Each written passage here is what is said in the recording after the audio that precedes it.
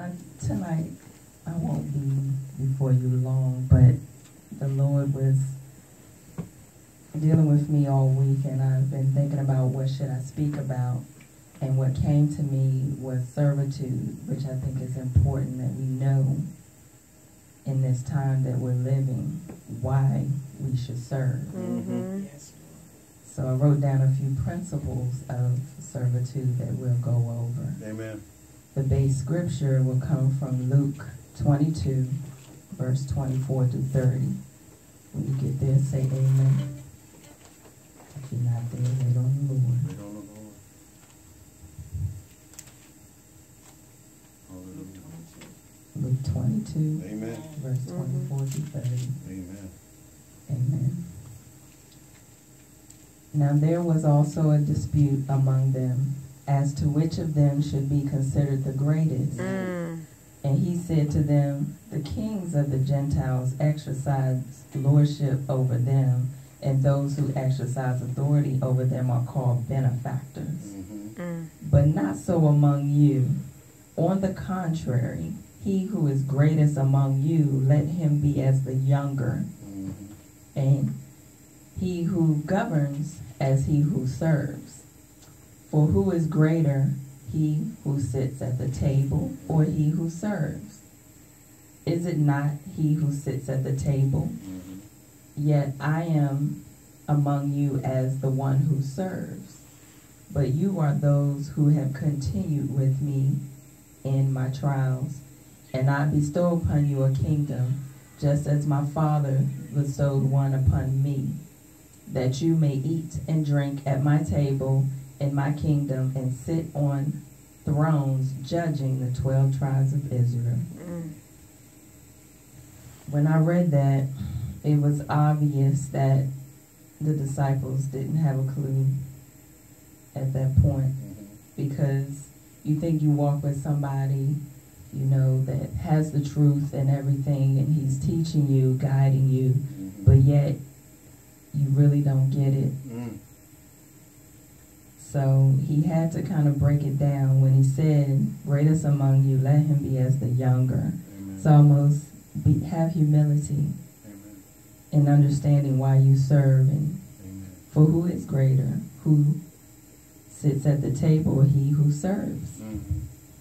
When I think about that, I wrote down a few things. You know, servitude is a condition in which one lacks liberty, especially to determine one's course of action or way of life.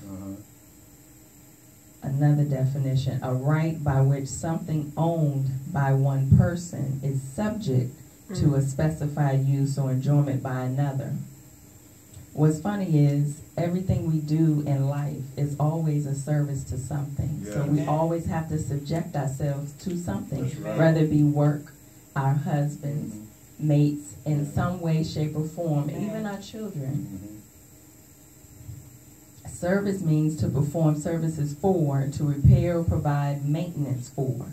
So when I look at that, isn't that what we're doing as children of God? Maintaining the people in the way of the word until the day of glory. To repair or provide maintenance. And a lot of times we find ourselves repairing a lot of broken hearts, broken spirits. And sometimes I don't think we truly understand servicing, because we'll get in our own way about it. And kind of revert back to, why can't I just have my own way? Subjection. As I have wrote down a few principles. The first one is subjection. Subjection one that is placed one that is placed under authority or control.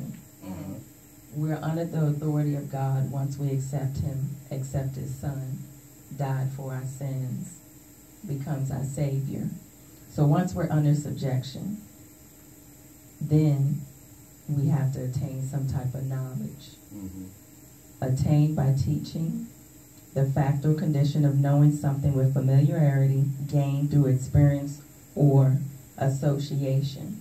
That's why we don't forsake the gathering of one another, because That is our association, like minds, like spirit, in order to gain the knowledge from those that are put before us, like our leadership. But in order to get in leadership, and we'll get there, you have to go through the process. Amen. Yes. Amen. If you can't subject yourself to something, you can't willfully do or fulfill a purpose. Once you subject, and then you continue in the way of knowledge and learning, which sometimes we don't like to go through. Sometimes we think we can just jump into a level and just begin, and don't That's right. have the first clue about really utilizing what God has given us. Amen. Praise God. Then we build off what we've gained in knowledge, which means to develop according to a systematic plan by a definite process or on a particular base. That is the Word of God. It's a systematic process that He put in place for us to know step by step what to do, especially once we come into knowing Him. We like to skip that. Just because I said I do to Him, now I got all things, and it doesn't work like that. That's right. That's right. Once you build, then we get to character. Because everything that you learned, everything you've subjected yourself to, everything now that you're trying to build upon, which is built upon Him, Yes. you have to get into right character. Amen. Because we are supposed to be in the likeness of Him. Yes. Character means one of the attributes or features that make up and distinguish the individual. One of the attributes, Christ-like, like-minded, one spirit, one body, Yes. or features that make up and distinguish the individual. What I've been noticing, for all have sinned and fall short of the glory, yes. But once we come into knowing Christ, in order to be effective and to touch the body, everyone we're supposed to touch around, Gentile or Christian, we have to be in a right mind, a right spirit. Yes. We have to be Thank you, Lord. showing the true love of God. I think people like to work the word without the love. Amen. Love is what really conquers. That is what the word says. Yes. If you have not love, you have nothing. That's right. I can't be exuding Christianity and then in the next breath I'm cussing someone out. Yeah. Yeah. Or Yeah. I say I'm a servant of the Lord, but yet I turn my nose up when somebody do something that I'm not too fond of. Amen. Amen. Praise God. So character is important, Yes. very important. After building character next, then from that we get to experience, because then we start to apply these things. Practical knowledge, skill, or practice derived from direct observation of or participation in events or in a particular activity. In the ministry, that's why we should always be present. Yeah. Functions Yes. under our leadership so that we can be cultivated in what's been given to us. Amen. Participating whenever we can, pressing in order to participate. Because you never know what you might miss that was for you in order to utilize in your walk. That's right. You know, if you come in contact with somebody, something could have been preached that night or that day that you would have needed in order to touch the person that you came upon the very next day at work, That's right. on the street, or That's anything. Right. That's right. So once you've gone through all these different things, then and only then, the last principle we come to is leadership. You can't lead unless you really knew how to serve. Amen. Praise God. The office or position of a leader has the capacity to lead. And where do he get that? He gets that by building principles from the Word of God. Yes. And him subjecting to his God to be taught. Thank you, A leader is a member chosen by his party to manage party activities in a legislative body. as a legislative body, the body or department exercises the power and function of legislating to carry out. Yeah. So we can't carry out what we don't know Amen. or what we haven't learned. Amen. Praise God. So we can't step in a form of leadership until we've actually learned the value keys of life Amen. through the Word of God. Praise God. When we look back, Moses served, Abraham served, Yes. God himself served. Yes. Yes. When he created the earth, that was a service Yes. to the earth. Amen. And then he gave it to Adam to have dominion, to do what? Amen. Serve it. Yes. Yes. Praise God. Adam threw it away and caused us to go in bondage. And in that bondage, the Lord had to come with the second Adam, which is Jesus Christ, in order to regain what was his from the beginning. And through that, we had freedom. I look at slavery, the children of Israel, when they left Egypt, they were already in a mindset of serving, but they were serving man. Amen. That's right. That's right.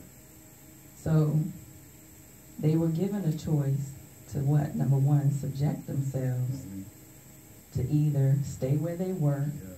or follow a God they were unsure about. Mm-hmm. That was going to do nothing but give him freedom. Yes. They made a choice. They left. And then that time in the desert, he was giving them knowledge, increasing their faith, allowing them to see who he was, through his leadership, whom Moses himself had to serve and learn and subject himself. And he began to build upon that. But the funny thing I think about, even slavery of blacks in different slavery events, we got so used to being in bondage that we really couldn't even accept freedom. Amen. Come on. Amen. When slaves were emancipated, Amen. they still stayed servants because that's all they knew. So when the children of Israel felt that little bit of lack of faith when Moses was on the mountain too long, but as far as they're concerned, they knew to just waver and just go back to what was familiar. No real guidance, no real understanding. It was just familiar. I thought it was funny that to them, they thought bondage was having left what they knew to go somewhere where they didn't understand. But it was free will. It was open. It was freedom. Yes. The Lord never treated them the way Pharaoh treated them. That's right. That's right. So sometimes we have to go through this process to change our mindset to understanding what God is doing in our life and understand not to hold those things that keep us bound, but to really trust and have increased faith to let it go so that God can do what he needs to do. I want to go to 1 Corinthians 7, 21 to 31.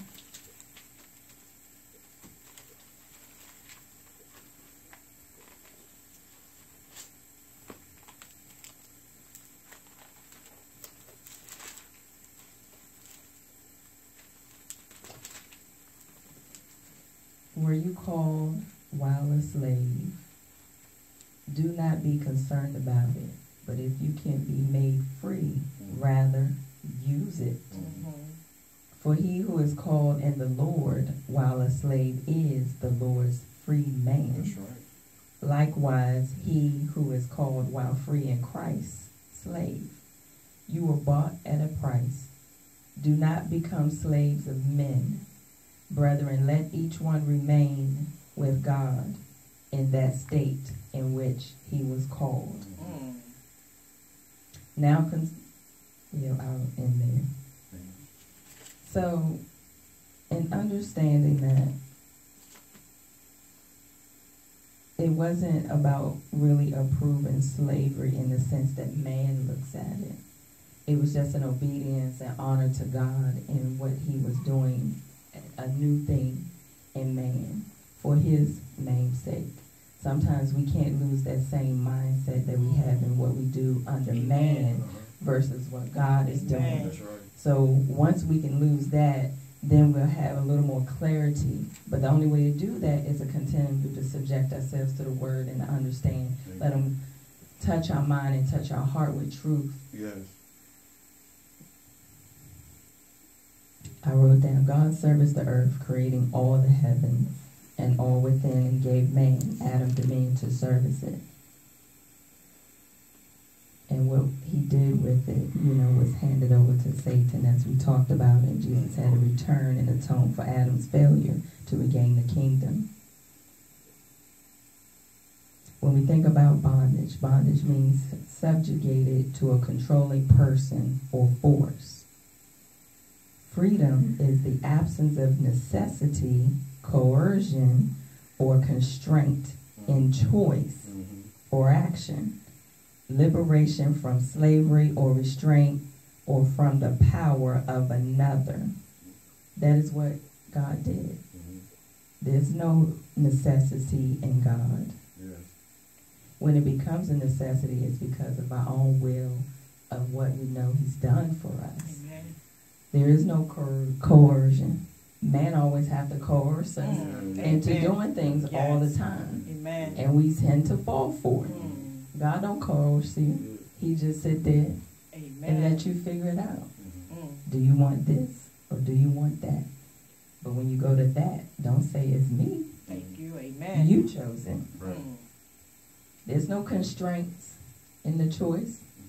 You're freedom and you're free and open to do as you please and as one choose to do. But if your mindset has been changed, you truly have subjected yourself to the knowledge and truth and understanding, then your choice will be clear of where you want to go. Amen. And there won't be any constraints in it. It's the work of the enemy that like to constrain us and trying to figure out which way we should go. But if we rebuke him at those moments that he comes, then we can continue to walk in the way of the Lord and honor him. Amen. Amen. And I'll end with this. John 12:26. For his service, we honor him back with our service. Mm.